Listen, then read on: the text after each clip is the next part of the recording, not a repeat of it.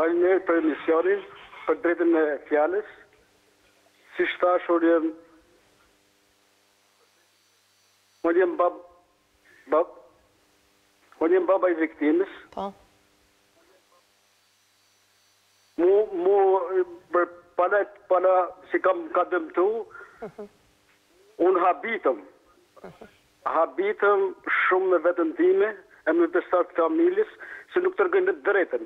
Se më tërkut drejten, unë si person, unë i falë. Kush është e vërteta si pas jush? Çfarë përfshihet? E vërteta është se jem dëmtu edhe vetë, nga në vranë më, këson 3. Unë do të shkojmë burg për dëshmi të rejnë.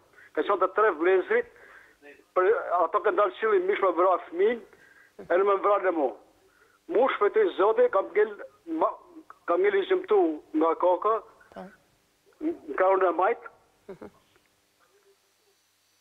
Po? Edhe së të kësaj dite, nuk jem një mbëshlet, nga plumat që më kanë vra ato 3 vlezrit. Atëherë, ju thoni nuk kanë qenë 2 vlezër, por kanë qenë 3 vlezër, sepse tani kemi një version tjetër komplet historisë.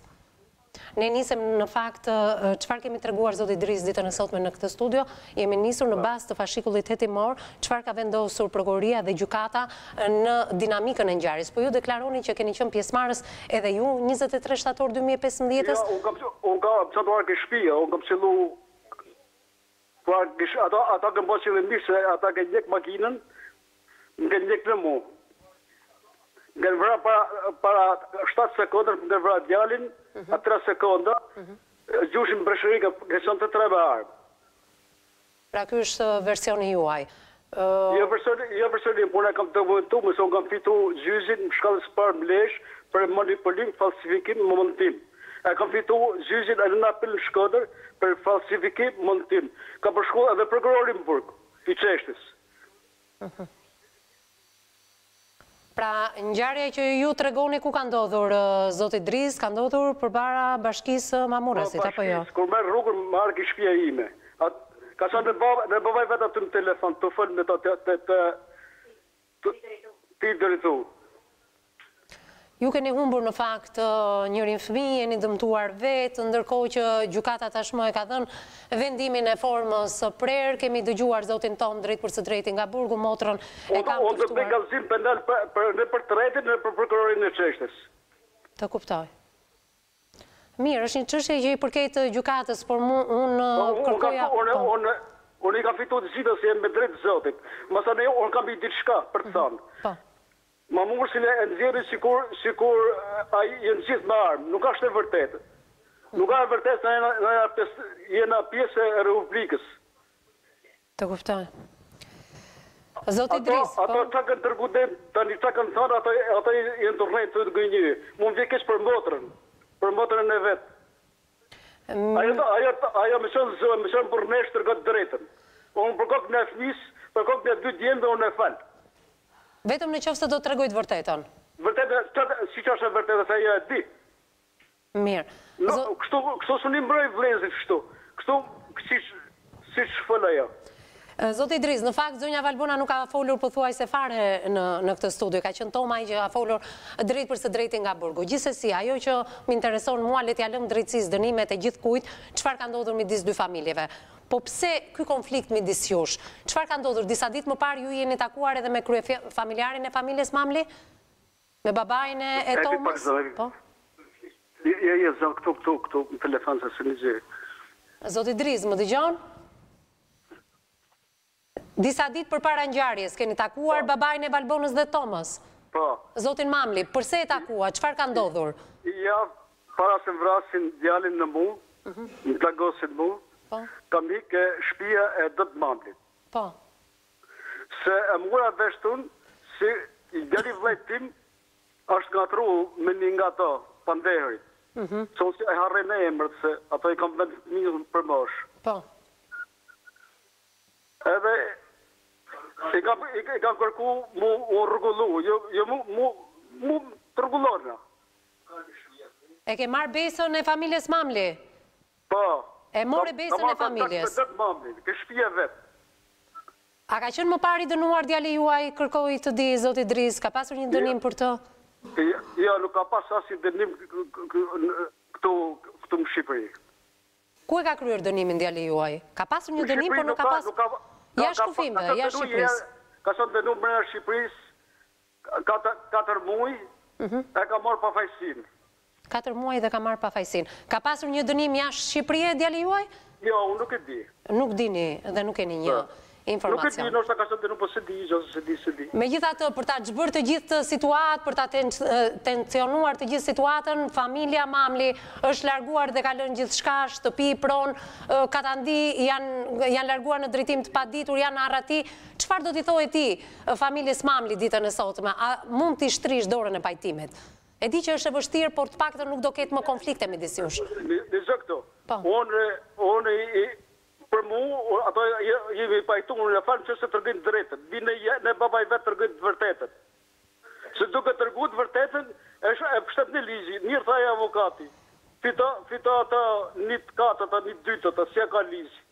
Si ta të regojnë të vërtetën? Si e do një ju, zoti Driz, që babai i familjes Mamli të vidhe t'ju takoj, t'ja u të regoj juve të vërtetën?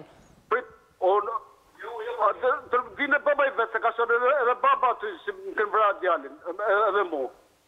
Tërgoj të vërtetën, duke tërgu të vërtetën e falu nga shpirt. Po jo të më në pyrë të mëngtu. Ju kuptova qartë. Unë të falenderoj zotin Driz që keni pyetje për zotin Driz. Po, avokati zotin Due Pietra. Doja vetëm... Për e kam qiftë bërë një pyetje e avokati. Po. Alo, përshëndetje. Unë dëgjova këtu që ti ke bë disa gjyqje në Lezhë në Shkodër. Çfarë kanë kënë të gjyqje? Mund na futshën temë? Po. Unë e di se kur plagosët njëri ose kur vritet, do të thirë ai prokurori ose policia gjyqësore. Mos më ka thirë as polici gjyqësore, as prokuror, që ka marrë kontakt vetë me ta.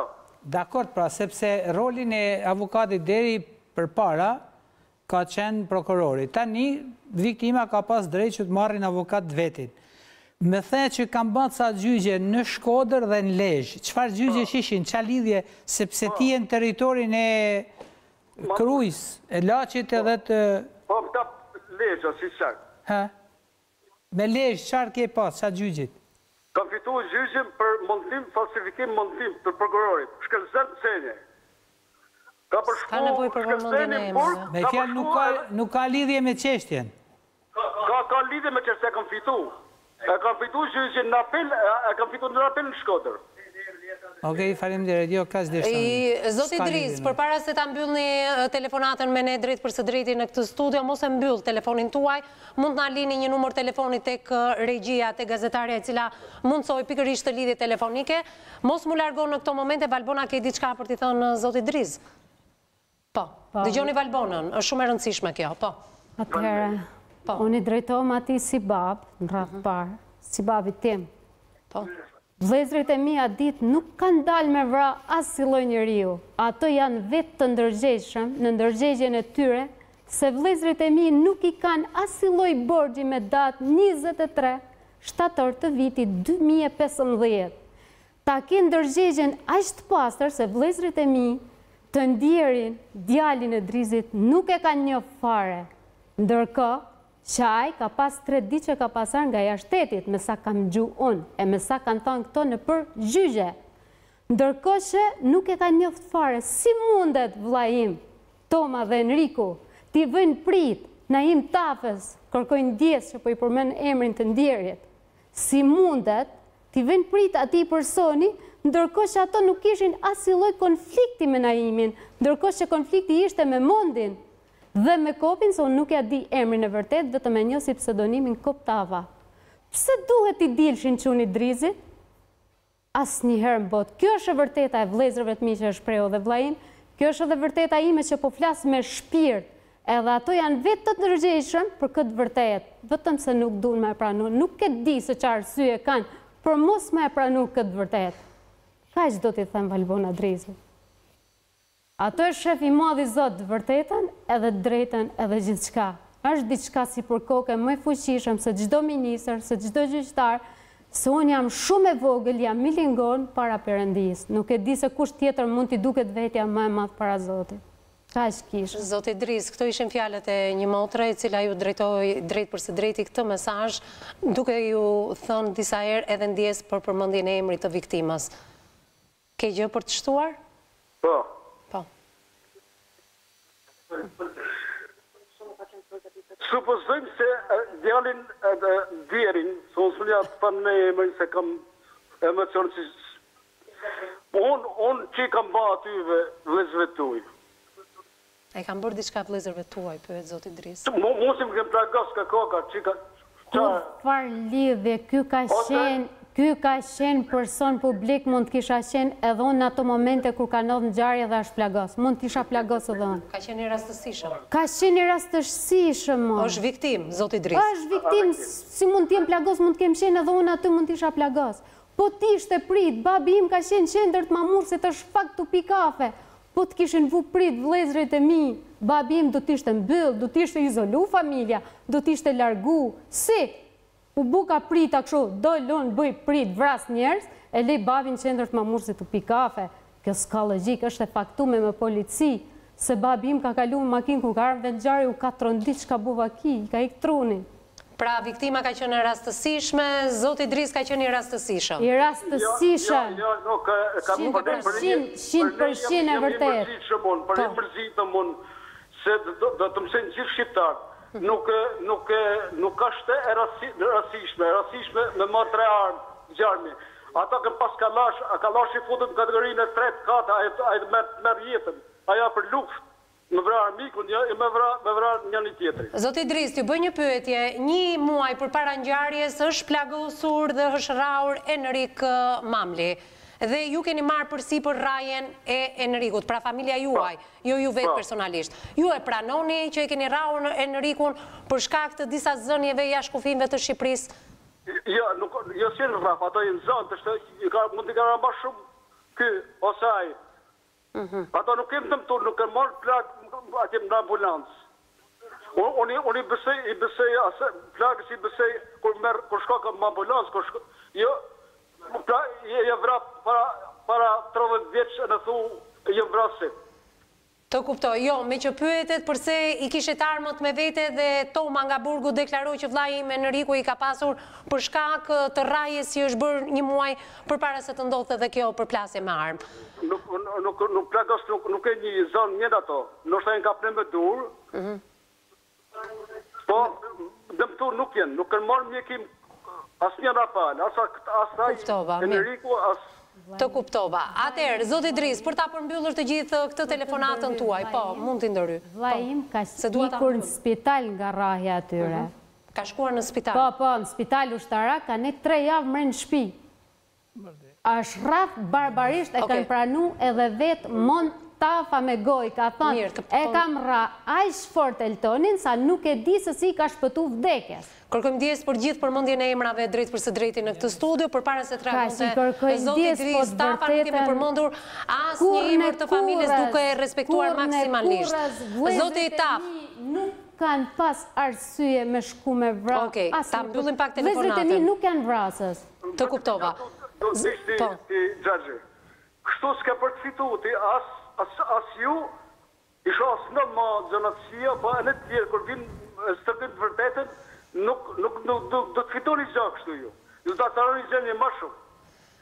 Shpresojmë pra, zoti Driz, shpresoj t'i qëndrojmë thirrjes tuaj të parë, të tregohet e vërteta historisë. Jo se ju sjellni kështu, unë të bëj galltimin në për tjetrin. Që ka qenë 3 vlezër, për kokën e fëmijëve, për shtëpita pisë tokën, ka qenë me silli. Emisioni sot është për të ulur gjakrat dhe pak a shumë ju na e keni shtrirë dorën e pajtimit, mund të gjejmë negociata midis dy familjeve, avokat. Me tregut drejtën, po, atë me emision. Si që është e vërteta. Dine Babai vetë aty, unë për shpirët e falë, si përshën. Po, atër jam drejt fundit, ju lutem edhe 7 minuta kam në dispozicion, zoti avokat, po. Vedem një këshu fjalë kam, si thuish ma fort, me dëgjan. Me dëgjan. Me dëgjan i Driz. Urdra. Tani me ai që falë, pra është ma fshirë se me vra, dhe kjo dihet. Ti normalisht sot në këto kushte, pavarësisht gjithë situatave, ti e ke kurajon që të pajtohesh me këtë familje në këto momente, pavarësisht nga gjykatat e nga veprime tjera. Se këtu përveç çështje gjyqësore, kemi edhe një çështje tjetër që njerëzit rrinë gujum, njerëzit rrinë me frikë, njerëzit rrinë të pasigurt. Ti e ke kurajon që... Unë kam kurajon që se vje babaj vetë të dërgojë vërtetën. Mirë, le të lëmë këtë ftesë të hapur, s'ka më kohë, Aurel, të hapur për babajnë e familjes Jo, Mamurrasi kënë armë, ashtu thënë ai avokat i liri, që është, më falë si për mena emrin, avokat që është i liri, Mamurrasi ta ka armë. Pas pak do ta kemë zotin i lirë në lidhje telefonike. Armë i ka policia, i ka shteti, nuk kena armë, mund të kenë 4-5 veta, ato kriminella. Zotin i lirë, deri sa janë gjetë makina, do thot karë. Ju lutem, avokat, se nuk ka më kohë. Zotin Dris, kërkoni në këtë studio të vi babai familjes Mamli. Faleminderit edhe një herë, shpresoj të tregoj të vërtetën edhe pse nuk ka qenë i përfshirë në konfliktin e dy vëllezërve që tashmë kanë marrë një dënim për cilën janë të pakënaqur. Për këtë